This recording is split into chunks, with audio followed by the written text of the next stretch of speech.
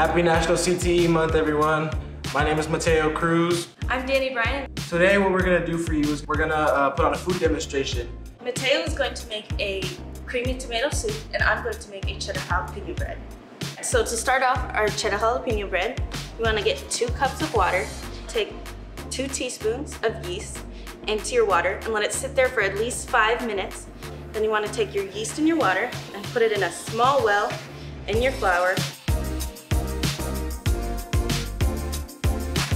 You'll know your dough is ready and the right consistency when it slowly starts to pull away from the bowl. Now, while the bread rests, what we're gonna do, I'm gonna take care of the vegetables, what we need for our tomato soup. About 10 tomatoes, and you're gonna need 2 cloves of garlic, and you're gonna need a whole red onion.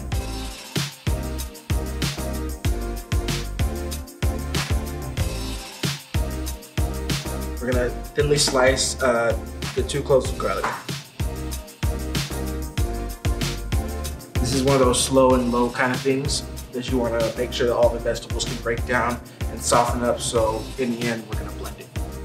Lay a fine layer of salt on the flesh of the tomatoes, so maybe some excess moisture that will give us a much silkier soup. When you put the tomatoes in the tray, you want to hear that sizzle with the oil. If not, your tomatoes are basically just going to be swimming in fat.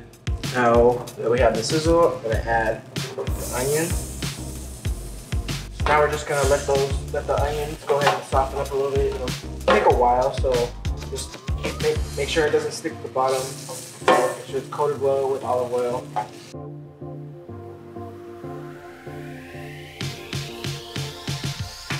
So I'm gonna add about 2 teaspoons of sugar, just because tomatoes can be very, very tart, and you want to kind of do your best to counteract that tartness with a little bit of sweetness.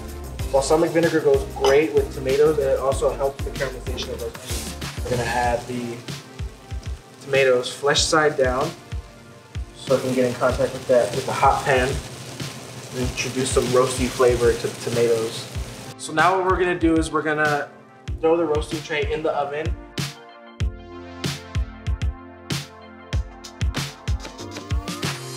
So while your tomatoes are in the oven, you're going to finish the rest of your bread before you put it in the oven. You're gonna get 1 jalapeno. You're gonna cut the stem off and then cut it in half to reveal all the super spicy seeds inside. You're gonna take a spoon and you're gonna lightly scoop out the seeds and the inside stem from your jalapeno. You're going to have 1 cup of cheese. So you can toss both the cheese and your nice jalapenos into the dough.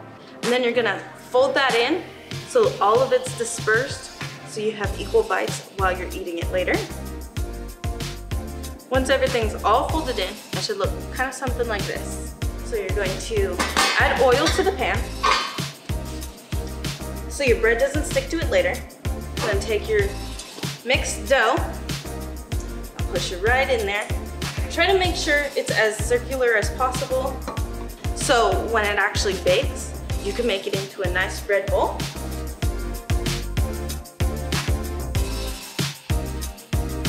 Once it's out of the oven, you can see the nice jalapenos on top with the crispy cheese.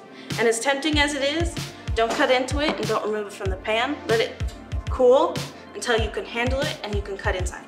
So after 25 minutes has passed, we're gonna take our roasting tray out of the oven. You can see there's a little excess water in it, but that is okay. It's kind of encouraged. And when we take the tip of our knife, you'll see that it slides in with little to no resistance.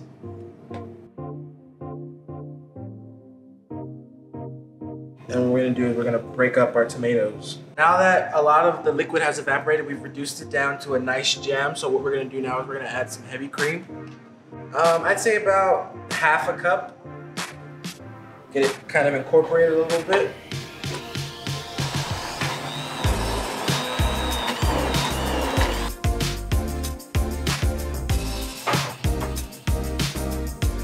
When you're done, it should look something like that.